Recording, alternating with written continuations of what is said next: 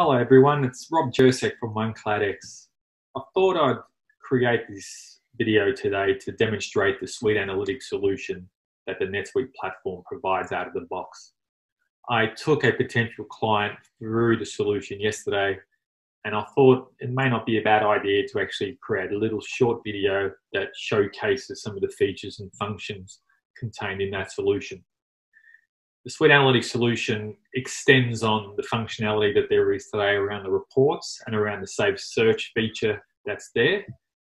It just provides a more visual sort of representation where it brings together the pivot table visual versus graphical versus a list or table view. So here I am, I'm logged into that demonstration instance of NetSuite. I'm just logged in as the administrator.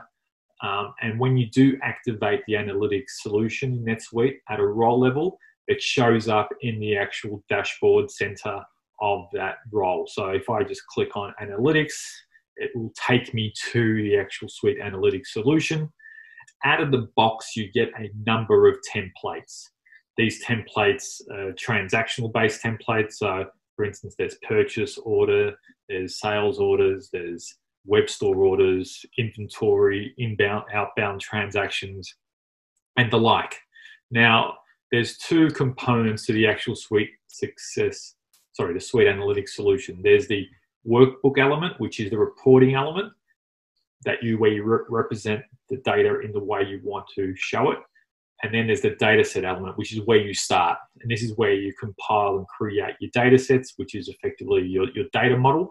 And your data lake of information, and then that then gets represented into the workbook. So if we jump into the data set model, I've created a couple of examples here, but let's go and create a new data set, and we'll create it for an actual transaction. So like I said, I'm actually creating the actual data lake of information, and I'm creating it in specific to the actual transaction. So if I click the actual transactions, it will show me pretty much all the actual fields available on the transaction record, where I'm able to now restrict that information and show what information that I want to contain in that data set.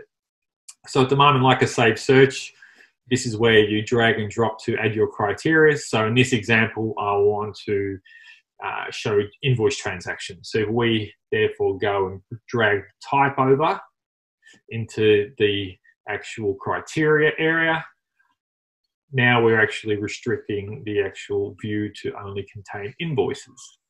You can also, so you can see all the transaction records here. You can bring over multiples, but in this case, we're just going to keep it simple and just have invoices. As well as that, we also want to restrict the data based on date information. So let's just drag over the date. And over here, you have the facility of specifying the date range, relative dates. So for instance, within, before, after, this many days ago, weeks ago, months ago, or you can do it based on a particular date range, which I like to do, or you can do it on the value. So I want to just say one particular value, which is a day. But let's just do it on date range. In that case, I want to show all the information for those invoices pertaining to this fiscal year.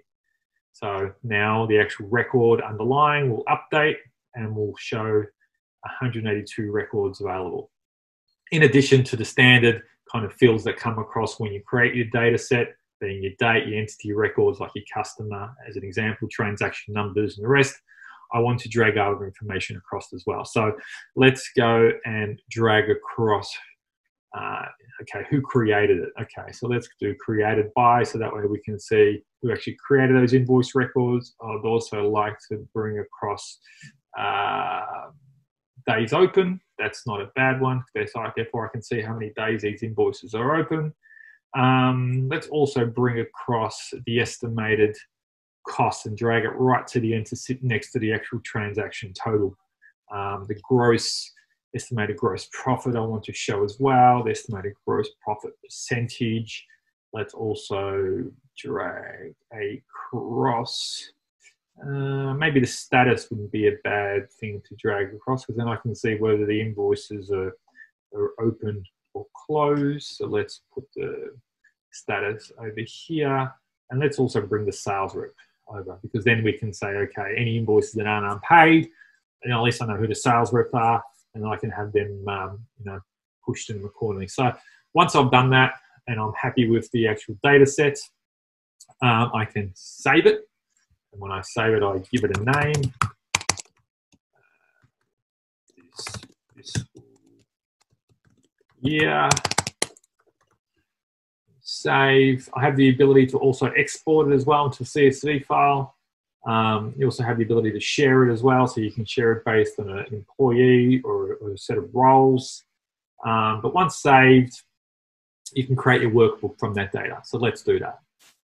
So let's create the workbook from that data set. So from dragging all those fields across and all those filters and criteria that we applied on it, I'm now seeing all the information and records that I can choose from. The first part of the creating the workbook is selecting what visualization type you like, whether it's a table, pivot, and a chart. So let's just start off with pivot, because everyone loves a good pivot table. And now you're actually in the pivot view. So this is where you're now actually dragging and dropping your individual fields to create your pivot for a particular row, column, and measures. So the measures obviously is the easy one. So let's just go and drag all those measures we brought in into it. And we can also structure it in a way to have it sequenced accordingly. So, so what I mean by that is I want to show the estimated cost to be first. I want to show next to be the gross profit percentage, gross profit, and then the total. And on top of that, now I'm going to be aligning the relevant fields to the actual column and row elements of the pivot. So let's drag across the status to the column, which you can drag it either here or you can drag it into the bigger area up the top. And let's do just a bit of a refresh and see what that looks like.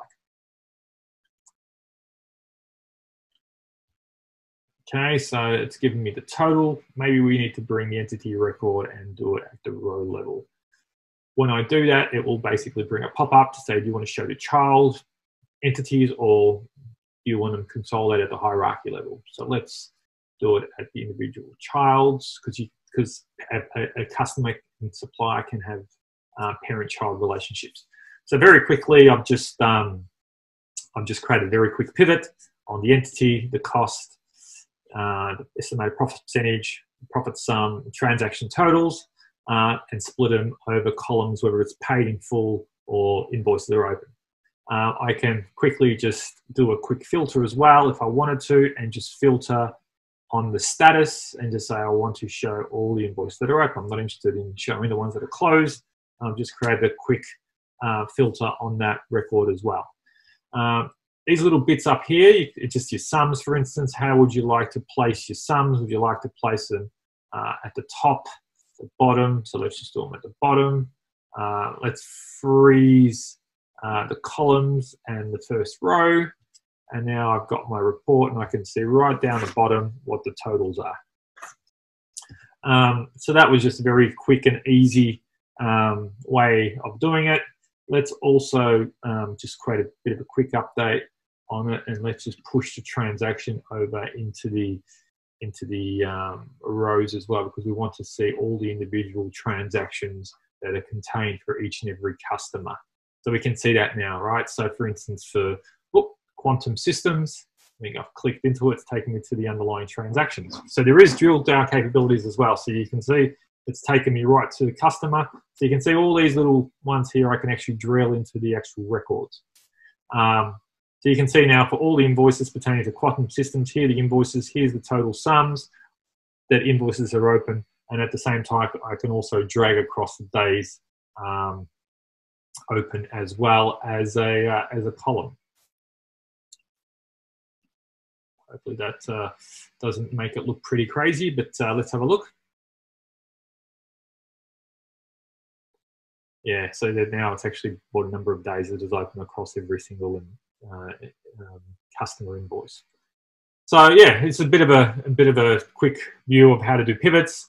I can change a pivot name here and call it, instead of pivot, I can call it invoice and save it. I can create a new tab like you would in the spreadsheet, where you're creating an individual sheet for a workbook or a spreadsheet. So in this case, you know, I can just go and create a table view, and as part of the table, it's not table view, a graph view. As part of the graph view, I can drag and drop my field as well. So let's do that. Let's just drag all the ones for measures like we did earlier. Total, and then we want to do the series. So we'll leave the series blank. We'll do the entity record or the customer record at the X axis, and we want to change the name as well. We'll rename it because entity record doesn't sound as good. We'll call it the customer, and then we'll refresh that and see what the graph looks like. So now this will show me a column chart, which you can also update as well to produce a different bar chart type. And you can see now for every single customer, the individual measures. If you hover over it, it shows you those individual values. Because we've got 4 measures, you will have 4 individual bars for each customer.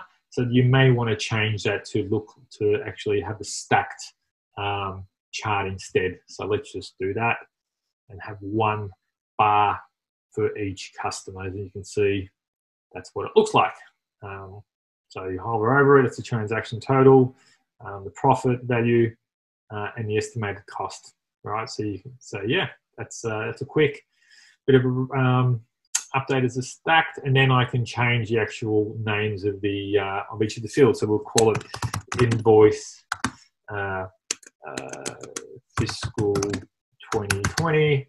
We can call the x-axis, we'll call it AUD, and y-axis we'll call it customer. And I can easily just refresh that. When I refresh it, the title will change down the bottom. Oh, I've done it the wrong way around actually.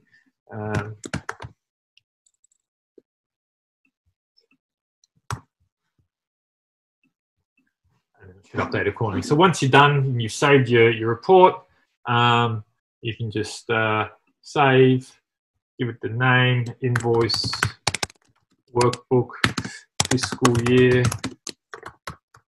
save that, and then share it again to whoever you want to share it with.